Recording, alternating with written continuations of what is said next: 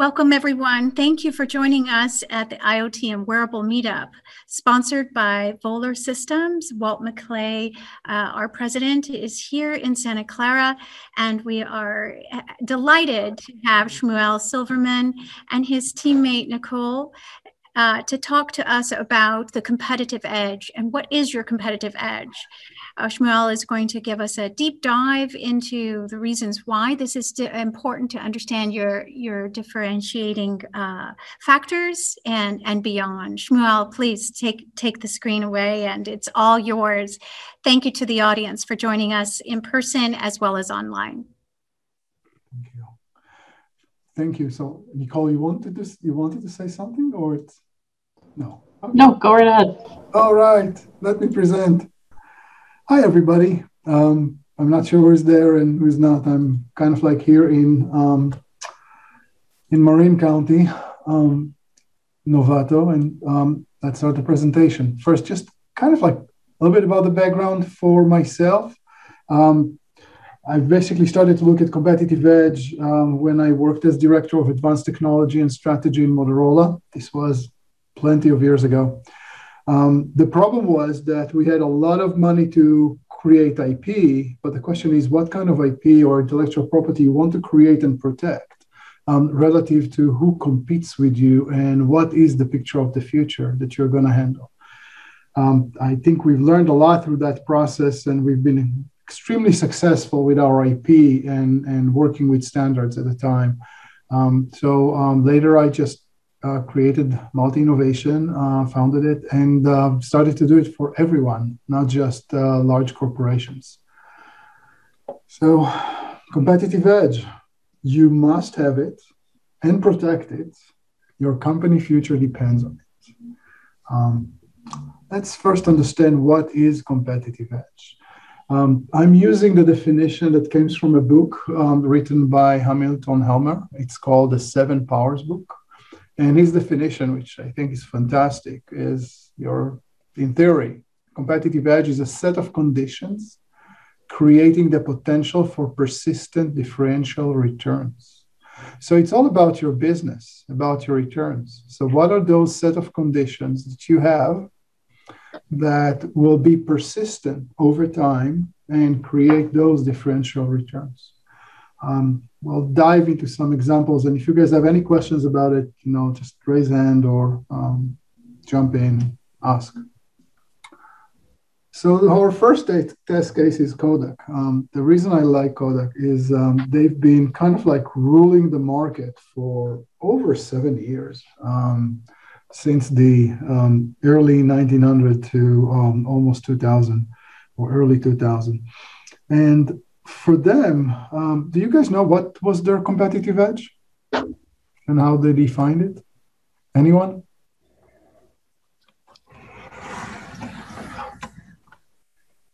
Well, so Kodak's competitive edge, I can kind of like answer the question for you.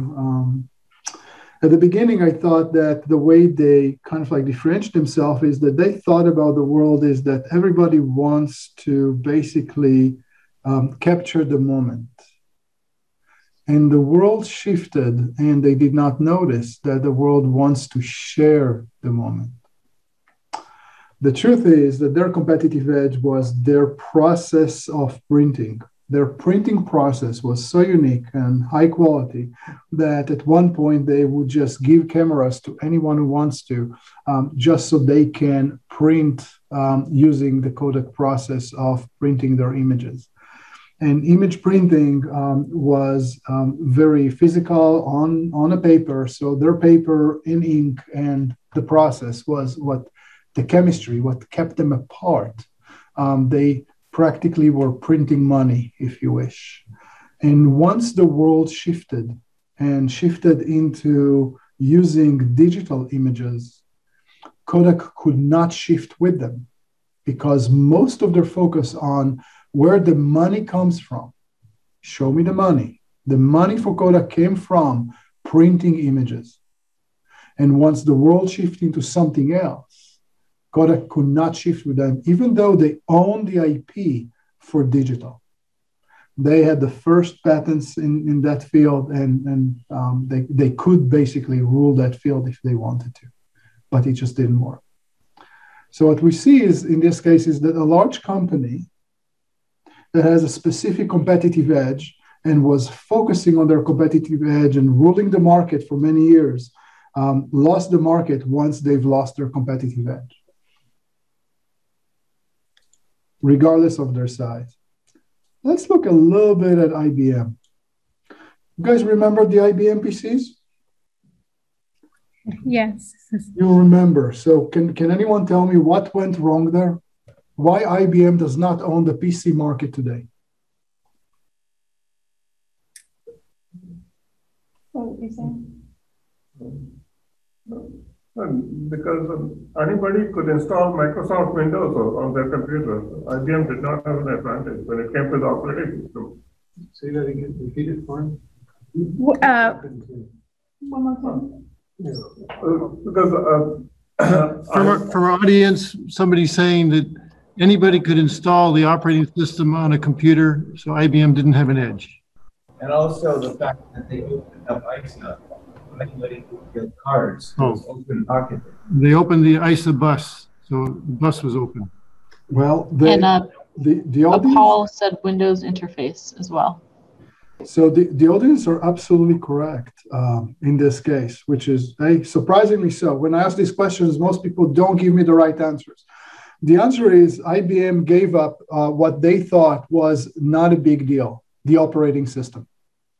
They thought that, operating systems are those, heavy machinery like the IBM 360, 370, and they didn't realize that the cash or the money is actually in what you put on that operating system and the operating system itself.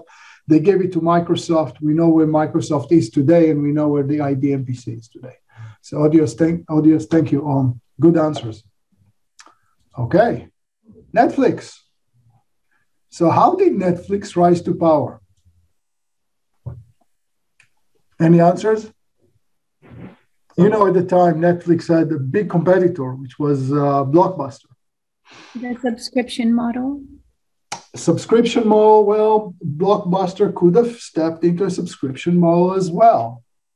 Okay. So what was Netflix edge? They were online? Excuse me? They were online?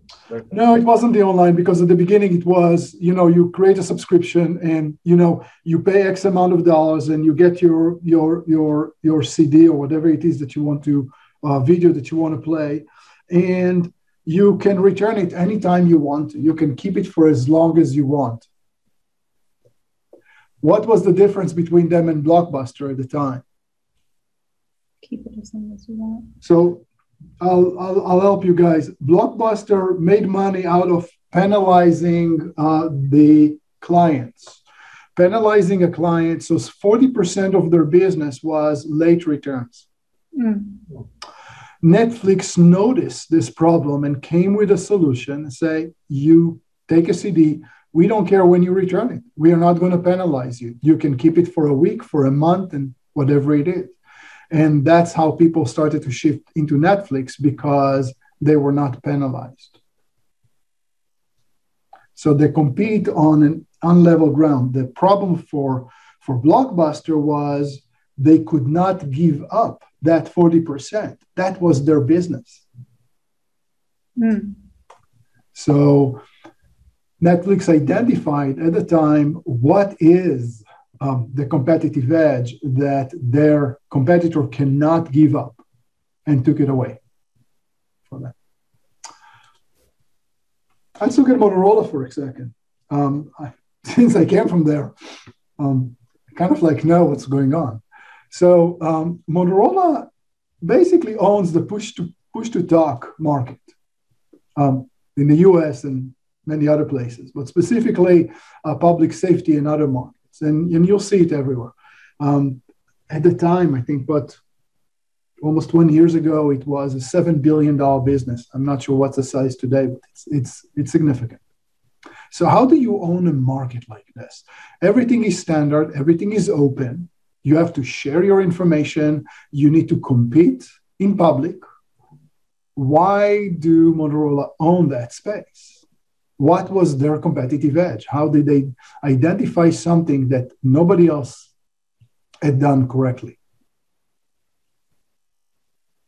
I'll give you a hint. When you buy a printer today, you probably pay very little. You don't really pay the cost of the hardware that you're paying for. I mean, I have a printer in my office that I think we paid $90-something for, and I think the manufacturing cost into that printer is probably much higher than that, or at least very close. So what Motorola did, and most people don't know, is they practically gave up their infrastructure. But the infrastructure was designed for a higher quality mobile. They can have better coverage with smaller footprint of infrastructure. So when competitors showed up, which is basically radio sensitivity design, both on the base stations and on the mobile. So when the competitor shows up with their mobiles and their sensitivity is not high enough, they don't get the good signal. And of course, the police department, whoever is doing the test, coming back and say, sorry, yes, your mobile is cheaper, but it doesn't give us the coverage that we need. And it's a problem for us. It's a problem because if you want to add antennas or add base stations, the cost of them are horrendous. You do not want to add base stations and antennas in your system. So by giving up the infrastructure for a much lower cost, but also build an infrastructure that requires higher quality radios, allowed Motorola to control their market, even though it's a standard base. So when you design your products, you start to think about, is there anything in my product that I can just give away?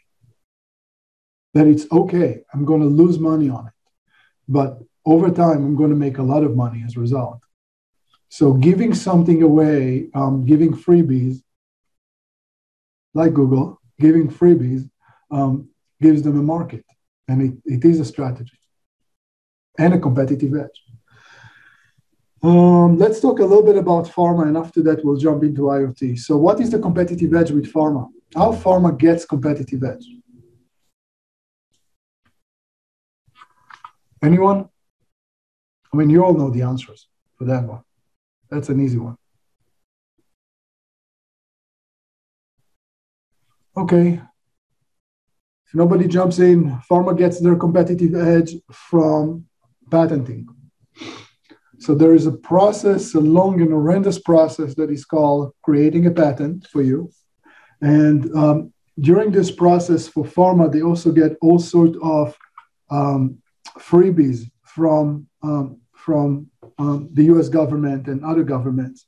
And those freebies are way beyond the just standardization. It costs about $200 million to actually create a drug. It's not that much different than creating a new processor, a chip or something like this, but it's about 200 million. And most of it is not through just the research, but also verifying that the product works. And the way to protect it is to create a patent that after 20 years you can, or 25 years, you may get generic for. But until then, whoever owns that product owns that market. So competitive edge in pharma requires huge investment upfront to create the product, but also some investment on protecting it and patenting. So that's for pharma. Let's talk about things that are a little more down to earth. So what is the competitive edge here? Or what can we do to get a competitive edge for this specific device? Anyone?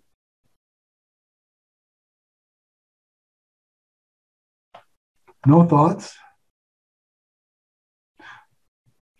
Any idea? I mean, anyone is, creating devices like this? in the audience? No? So this is pretty hard in terms of competing. Most of the time it would be on the material, but I'm not sure if it will truly give them a competitive edge, because here are the other slides. So look at the competitors.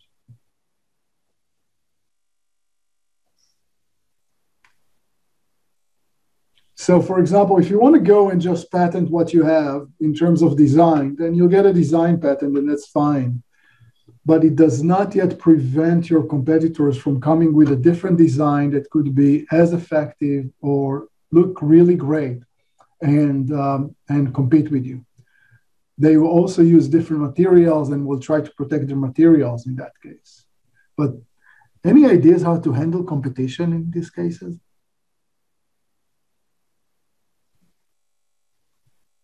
Very quiet. Okay. Paul D'Souza suggests patents in marketing. Patent in marketing, yeah. Again, let's if Paul, if we go to the definition, it means that in order for you to sustain that specific competitive edge, patenting will work well, but as you see, it's almost very easy to create another device and compete with you. On the marketing side, was it by working through chiropractors? That might be a competitive edge if you can get some kind of a deal that chiropractors having relationship with you, either financial or not, that encourage them to use your device as opposed to other devices when they recommend to their clients. So a competitive edge in this case is your go-to-market strategy. The patenting side goes almost without speaking. You have to protect kind of like the look and feel and the materials that you're using here. But beyond that, you may even create a device if you add sensors here, and of course it becomes more expensive, and you use your sensors to help somebody realign themselves correctly on the pad, then you can create a competitive edge by how the pad is interacting with somebody's neck. So here's a freebie invention for you guys, because I haven't seen it in the market. What if those dots here would basically give feedback by either buzzing or doing something on my neck such that I can align myself correctly? At that point, you've got a device that fully differentiates itself in the market. It might be a little bit more expensive, and you need to figure out how to handle the expense, because these devices are very cheap. It probably costs $1 or $2 to create a device like this. Okay, next step. Back pain. Yet another device that's absolutely an IoT device. It is communicative. It's attached to somebody's back. It looks like it's going to talk to their whatever device. And what do you think about that? How would you create a differentiation here? How would you compete in this market? What is your competitive edge here?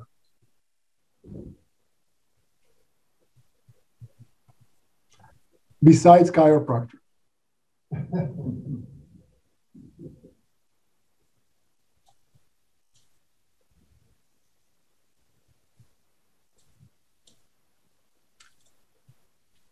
Well, whatever the answer that you think in your mind, it's, I just want to bring up the next slide so you can see your competitors. So this device is much smaller. I still can't figure out how people are attaching it to their back, assuming it's adhesive, but I don't see any kind of like, how can you put it in the right place? Like physically attach it exactly where it should be. But it looks cool. It's a nice device. So their competitive edge would be where we look better. We're much smaller. We're a better design. Who knows about placement?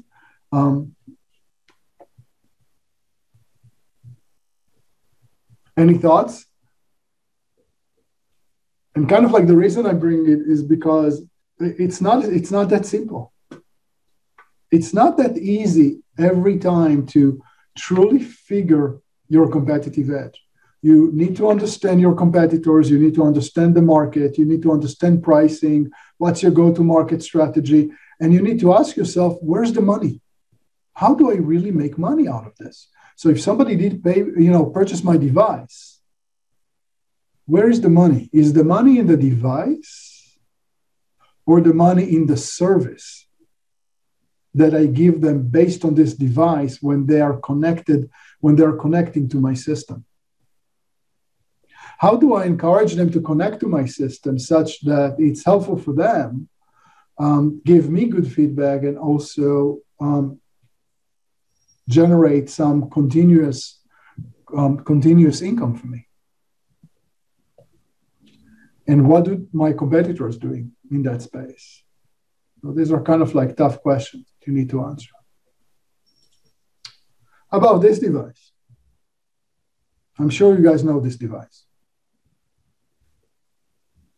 This hoverboard, this like one-wheeler hoverboard. How would you protect this device? What is your competitive edge in this device? Why would someone choose to use this device as opposed to something with multiple wheels? And how are you going to protect it? Any ideas?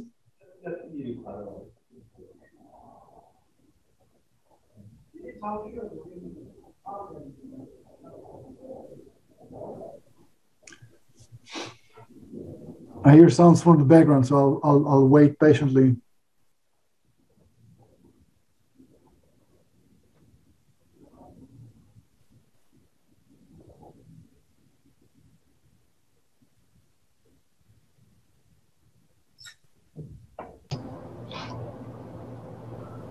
Okay. Rio, was someone saying something in the audience? We couldn't quite hear. No, we weren't saying anything in the audience. Okay. Oh. So obviously you want to in order to prevent competitors from entering your space, and because you believe that what you've created is extremely unique, what you want to protect is the principle of using one wheel and one wheel only in an hoverboard.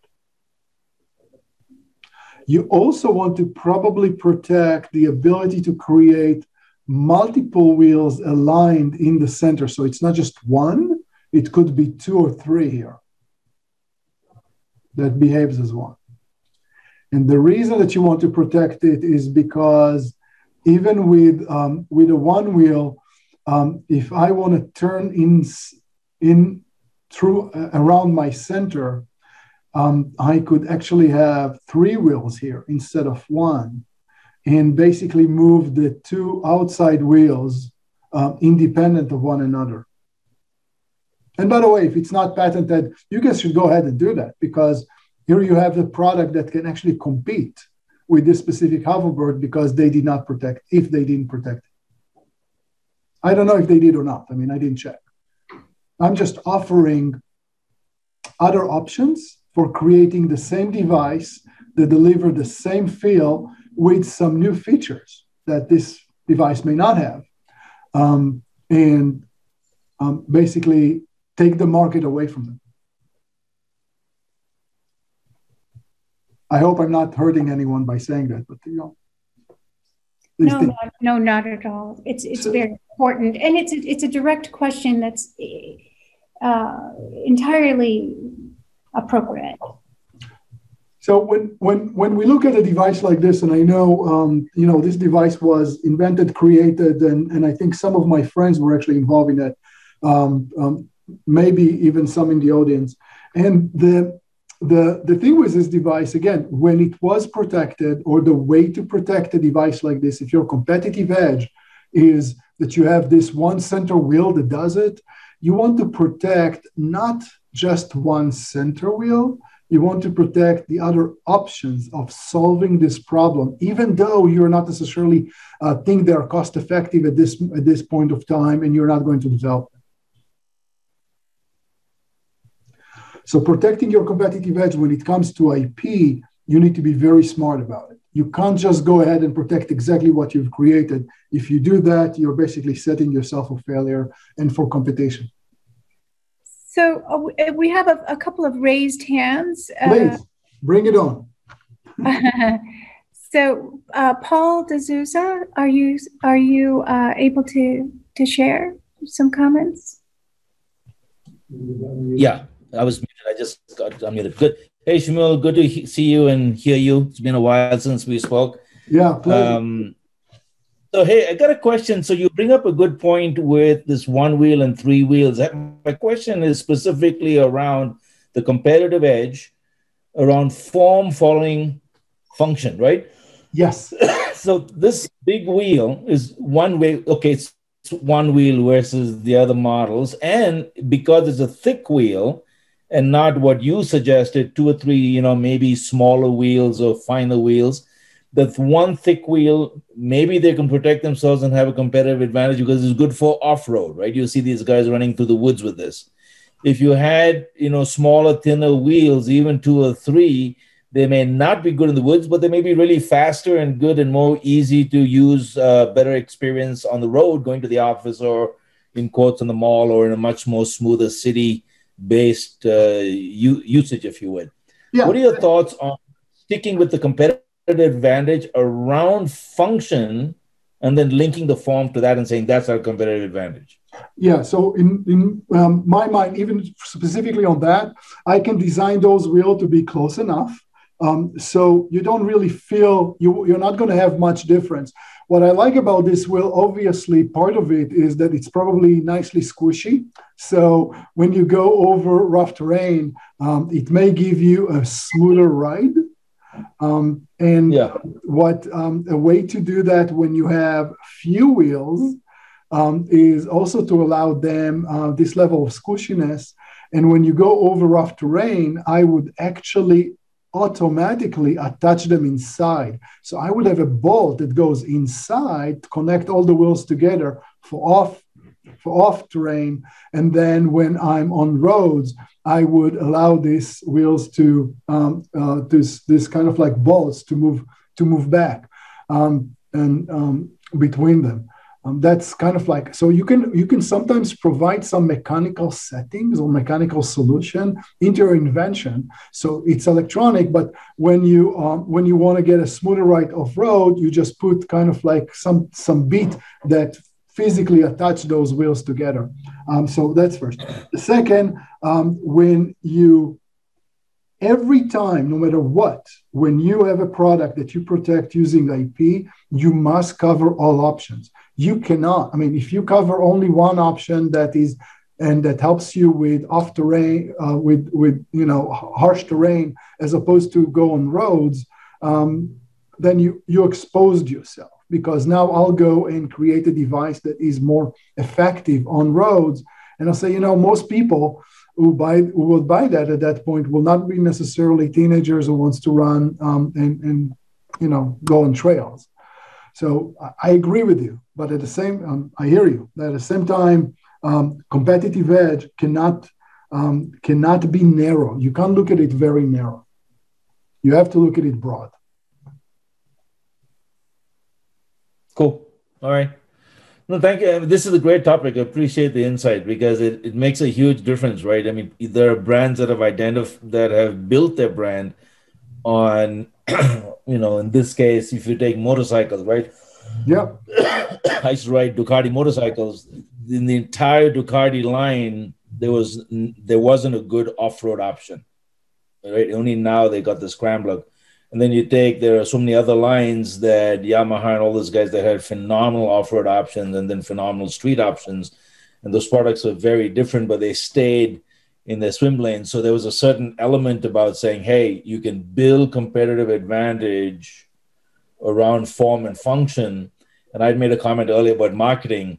There's a combination, and we talked about the chiropractors. There's that intersection where you do form and function and marketing or your go-to-market strategy, and you can build a niche. Because the competitive advantage, I think, what's missing for me, or the way I look at it is what are you trying to accomplish? What is the size of this marketplace that you're trying to protect?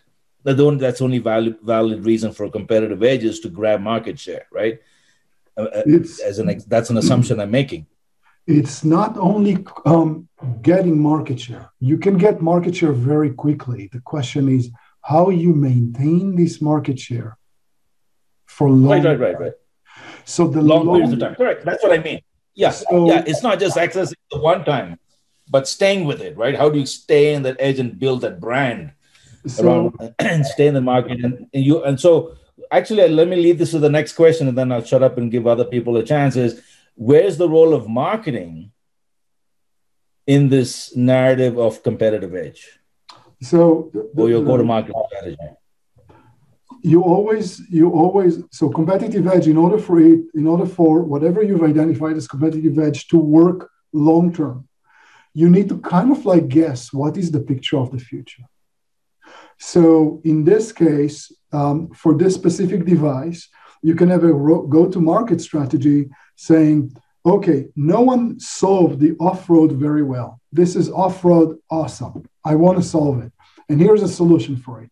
So my first thing to do is, because I'm differentiating myself so well as off-road, just to get my first 70 to 100,000 devices out there, sell those, get into the market so people start to see me, raise some money and move forward.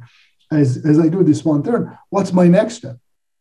So the go-to-market is important, because if your market is not only off-road, but also on-road, you do need to think about it up front. You need to say, here's how I go to market, and here's what I need to protect 7 years from now and 10 years from now. This is where my competitive edge. In this case, the reason I brought this specific one wheel is because the competitive edge is obvious. It's a one wheel. They have to somehow protect the fact that they are one wheel in the center. But I call it one wheel. It's not one wheel. The one wheel could be a combination of wheels in the center, and it would still be protected. And they need to think about it, or should have thought about it 10 years ago when they created that specific thing. And again, mind you, I never looked into their prior art. I don't know what's the status there. I'm just saying, if I been there, this is what I would have done. I would actually create those multiple options: on-road, off-road, physical clicking and connecting things or not, and making sure that all of those at least protected in IP, even though I'm not developing it. Yeah. No, I get it. Like you're saying, it's not a one wheel, it's really single axle, right? Because you can have multiple axle. It's the single axle system. But I'm not sure. I think single axle system would be too broad, but I'm sure there are other fine things. And there are other differentiators further inside of it because of the manufacturing. So where's the engine? Is the engine inside? Is the engine on the edges of the wheels from both sides, from one side, etc.? There are all sort of variations, but all of those can be captured in a single spec. And then you can generate multiple patents out of that specific spec. You just need to get this spec, one spec out there as a provisional ASAP once you get the idea. Got it. Cool. Other questions, please. Let's see. Anyone from the audience here would like to ask any additional questions regarding? Welcome. Hi. Introduce yourself. I'm Michael. Michael. Yeah. Please meet our presenter, Shmuel. We're talking about the competitive edge. And hello. Michael, just a little brief introduction to yourself. I'm a startup. I was working data over science, working on a wearable device. Data over science. No, data over sound. Data over sound it was very scientific. For very scientific, a startup. Yeah. And for you. Wait a minute. So what's the resolution? How many beats can I get over sound? Because sound is a very slow medium. Slow work for us. We were going to do it. I was targeting over the air. And the bits range from a couple of hundred up to maybe 1,000 per second, because we wanted to stay under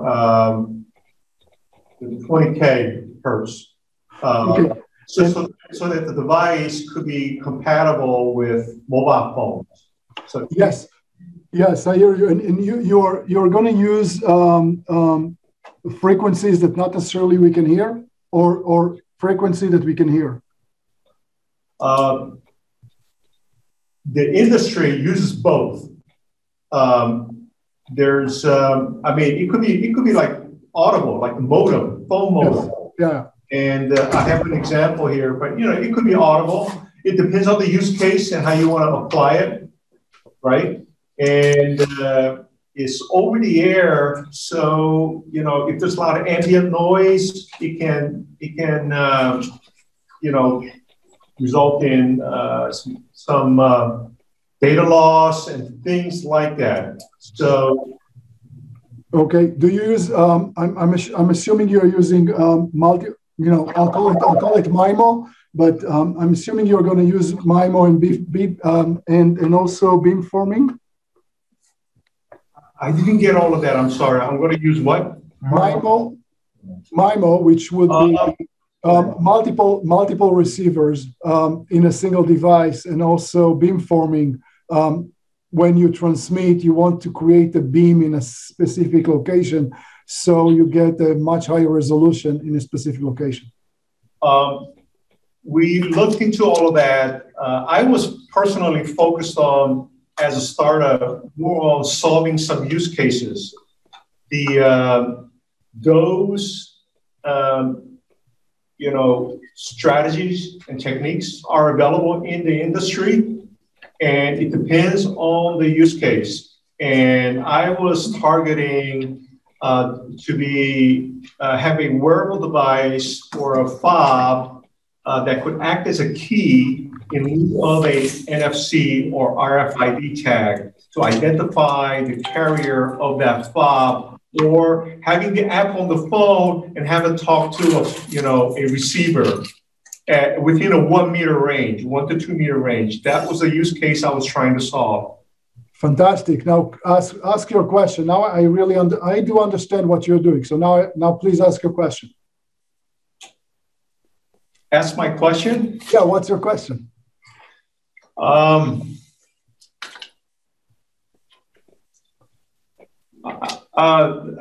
In general, I would say,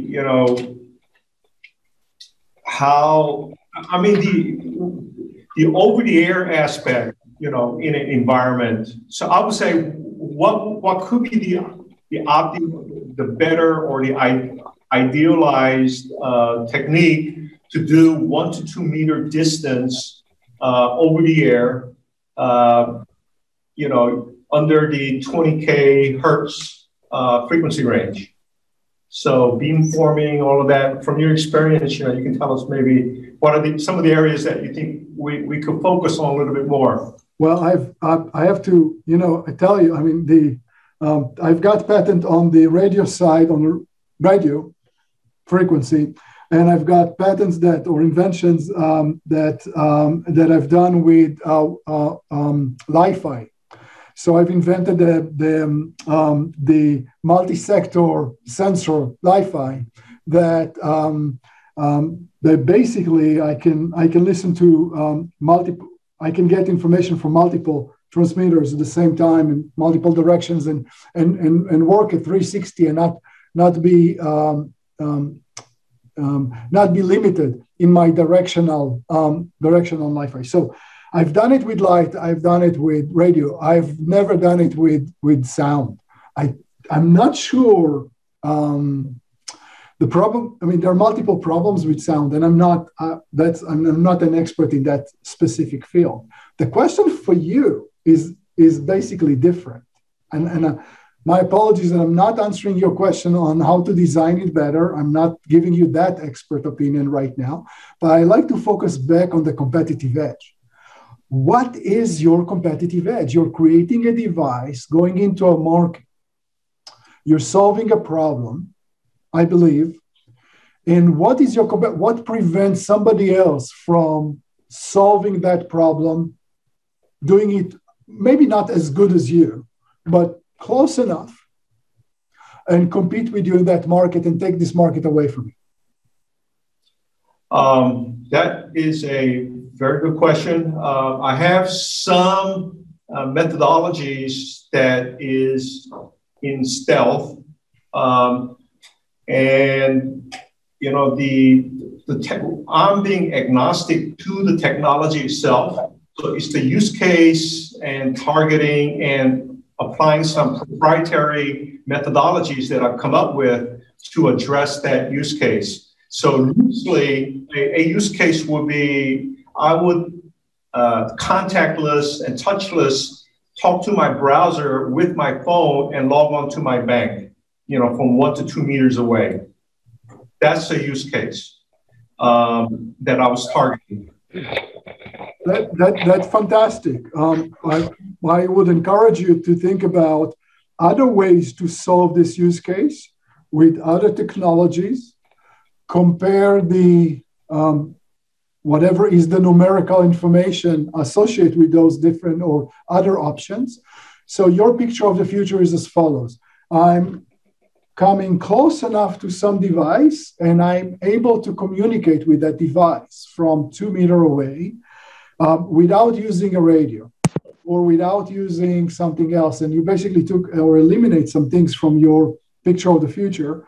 But what you want to ask yourself is, what would be the solution if I used Bluetooth? What would be the solution if I use this or this? What are the existing solutions that are actually doing that already? What is their success in the market? Yes, no, why are they successful? Then you need to solve the security issues associated with the fact that anyone can hear what you're communicating in that distance. Very close, because if it's sound waves, it's very easy to listen to. And so there are like multiple subjects here before. So even if you identify the market, you want to make sure that this market absolutely prefer using sound and not any other medium to communicate. And then, assuming that they do absolutely and just sound, that you have captive audience, now you want to differentiate yourself from any other sound device. But as long as your market is not captive around sound only, and there could be other solution, you must figure out all the other options, not just show that you are superior, but also block them from getting into your space. Because even if you're superior, subpar options might be more cost effective for people, and they will go with that, and your market will shrink. Raymond, please. Yeah. Yes, please share your comments and questions and what your competitive edge is, or direct questions to Shmuel. This is a golden opportunity. Sure. Rio, do you hear me, Shmuel? Do you hear me? Yes, I can hear you very well. Thank you. Very good. Shmuel, thank you so very much for this great presentation. I'm actually working on something that later I will be discussing with Walt, and that has been a little bit difficult for me to find the competitive edge. Because I, as an electronics engineer, I thought that if we put more technical stuff in something, in a product, that makes that a competitive edge. And we'll hopefully looking forward to discussing that with you later on. But for now, regarding that hoverboard, you were asking what is the competitive edge. I think not from the marketing standpoint, but this one, it is not for, this is made for kids, is not made for elderly people. So it's just focusing on a group, or age group, young people. These are the ones that love to go and get that one. So can that be a competitive edge? A subgroup that you focus on, again, the group itself is not a competitive edge.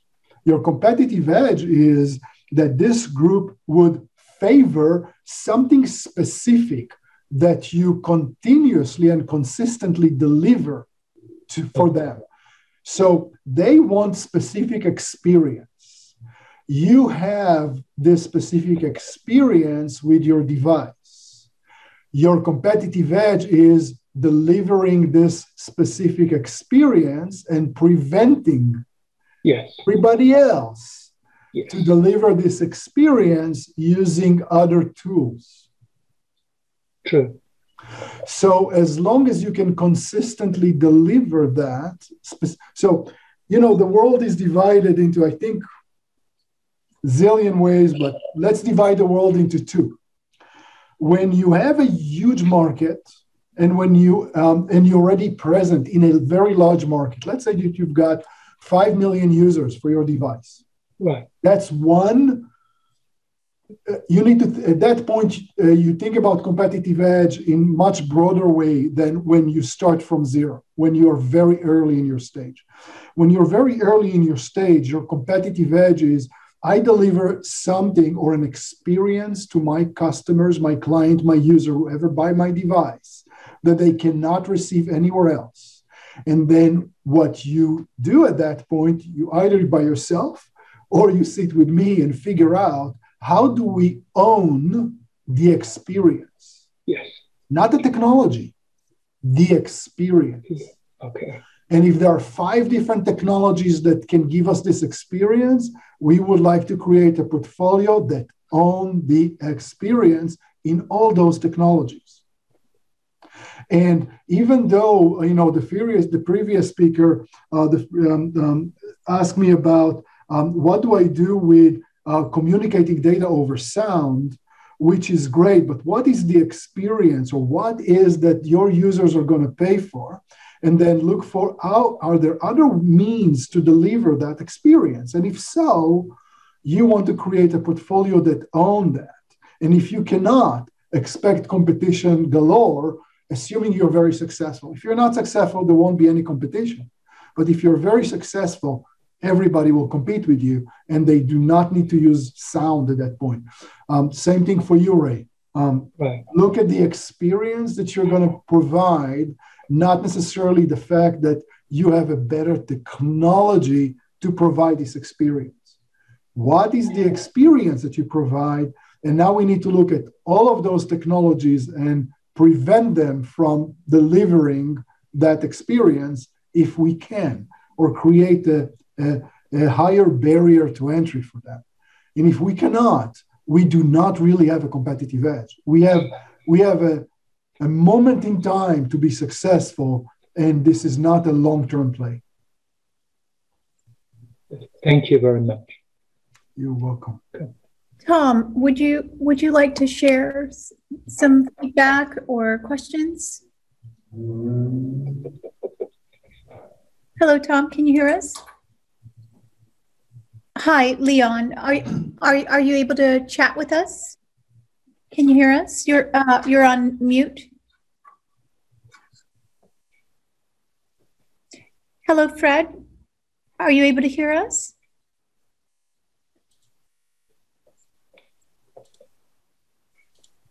Anyone else in the audience that would like to share or ask a question? I have a question. I have a question. It's in general, but it talks about something, coming up with a solution that you think, or something that you see and a gap in the market that you think you see, but it is totally different than, you know, what's existing strategies and technologies are even addressing that need. How do you try to, come up with some way to validate your thinking process like that? I mean, the quick answer would be you have a solution in search of a problem. But if you do believe you have a solution, which is kind of radical, but it's important, what are some of the things you can do to validate from that point? So on the validation side, and what I usually do with both my clients and for my startups, I currently have my own 2 startups beyond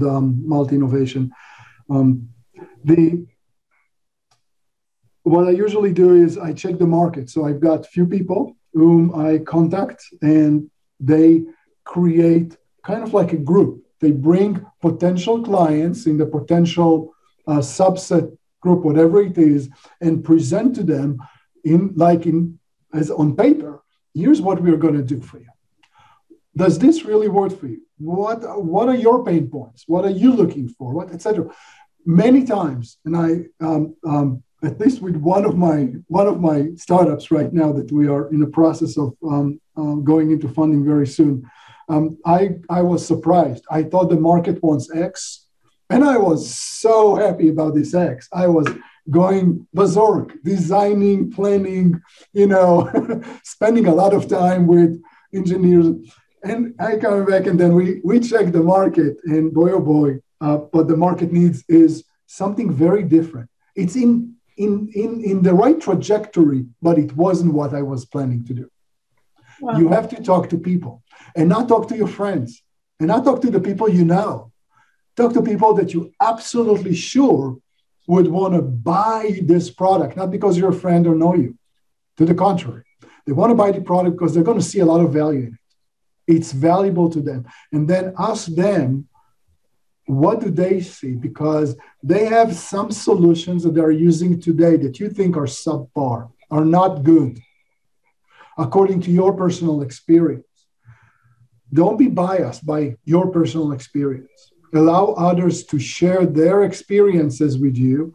And then you need to ask the biggest question is, you need to check the willingness to pay and the willingness to give up on what they're currently using as their solution. So if my let's say currently I'm using an electrical shaver, whatever it is. Let's say I'm using electrical shaver, but I really, I like to run it underwater. And let's assume my electrical shaver does not run underwater. It's really hard to clean. These are all the issues that I have, okay? But I'm using it for now years. I'm really used to it. And you come with this awesome electrical shaver that I can run in water, I can be in shower, I can drop it in the bathroom, and it will be fine. Nothing happens, so it continues to work. And you come to me and say, Shmuel, look, I know you're using this, shaver that you bought 15 years ago for $15 or whatever, or $200 at the time. It was the best thing in the market. Here's a new shaver that can make your life awesome. Give you an experience that you don't have. Would you pay $200 for this shaver? Or what would you pay? Or I'm giving you this shaver actually almost for free. You're going to pay $15 for it. But every 6 months, you're gonna buy new blades for this shaver, and blades will cost you maybe, I don't know, $15-$30 relative to what you have today. Would you go with that? And you want to get the answer, and you want to have a very clear yes from your test group. And when you get this very clear test, you start to see how the go-to-market is going to be and what do you need to protect. So, and let's be very careful and clear about this example. If your group says, we want to pay $200 for a shaver that we do not need to replace for the next 15 years because the blades are so awesome, you have an issue, you have a major issue in terms of how you're going to protect it. Because a shaver like this, it's expensive, probably expensive on the manufacturing side, but when you go to protect it, you need to somehow protect the fact that it will be that it will maintain its quality for the next 15 years or 10 years or 5 years. But you also need to protect the fact that there will be shavers out there that compete with you that cost $15 and just replacing their blades every 6 months. If the answer is we actually prefer the blade replacement on relative to very expensive one, then I would recommend not to even try to protect the very expensive option. Just don't care for it. And focus on figuring out a manufacturing process where you develop a system that the handle itself is extremely cheap, and you've patented the integration between the blades in your handheld system. And then, because you protected the interface, nobody can create blades that can work with yours. And because your manufacturing process was so cheap, you can practically give away the device. And now people are just paying for your blades. So the go-to-market strategy and what you're doing with how you go to market will influence your competitive edge and what needs to be protected and defended as you go to this market. So having an awesome device is one thing, and I actually discourage people from having an awesome device. What I like to have is a device that is awesomely practical and awesomely wonderful for the users, for the people who are your clients. And then I want to protect their experience. Now, you cannot patent experience, but you can go to the analysis of your competitive edge and figure out what needs to be protected in order for the experience to be maintained and be trusted long term. We do have one comment from Bruce Springer, if we have time. He's got a system that uses frequency following to adjust moods. Decision, should he go with an app or dedicated iPod-like device? Technology has proven many prototypes in the field, and he's working on the next generation. And again, can you tell me a little bit about the device? What is it doing? Bruce, are you able to unmute and give us a little more background? It seems to be a system that uses frequency following to adjust moods. To adjust moods?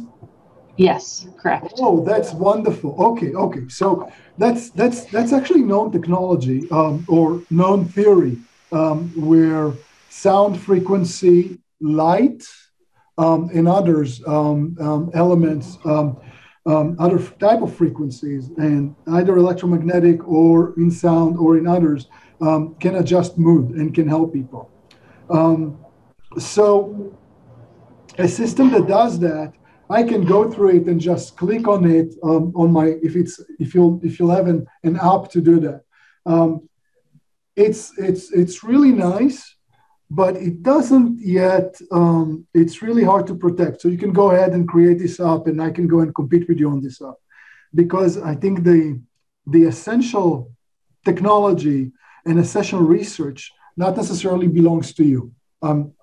I would guess. I believe that it would be some university research that was done on the subject, and there will be multiple subject matters that, and so the paper and the documents or whatever, all the publications already out there. Assuming it wasn't patented by other people before, meaning by that university who did the research, or assuming you can just license that, there is still more that can be done. For example, so you ask what to go with. If you can go with an app to do that, don't hesitate. Go ahead, do it. But first, figure out if you can protect this in any way. Now, there are kind of like ideas that come to mind. So my apologies. I mean, I'm not sure I presented myself well. I'm an inventor. So I do invent for my clients. I do work with my clients. First, understand and figure out their competitive edge, and then invent around it such that we protect it regardless of which technology shows up. So they don't need to be expert in any of those technologies. That's kind of like what I, myself and my team bring to the table. But at the same time, with regard to you, some of the ideas that come into my mind right now is I would like to this device to be interactive. Meaning, I'm not just thinking, oh, I'm really sad, I'm going to set this mood X right now and just walk away and let the device make some sounds in my background, even quietly, maybe even subliminal, meaning sounds that I don't even hear, but still make me happy or change my mood. That's an awesome solution. Great. But this is just one solution. I would like to have something that figures out my mood, and that would be your competitor. So your competitor is going to use, because an iPhone or an Android has something like 12 different sensors and sometimes more. I know, tons of sensors. Some of those sensors can figure out your mood based on your body language, how you move, the sound of your voice in this moment, etc. And over time, I can create a system that can learn what is your current mood, basically guess your current mood quite well. So it could be a self-learning system, so you don't need to pre-train it even, that will learn over time what is Shmuel's mood. And it will help Shmuel's mood. If Shmuel wants, on the average, to have a different mood in his life, it will figure out a different mood in his life. I would like you to go ahead and patent that. That's it. That's my answer for your question.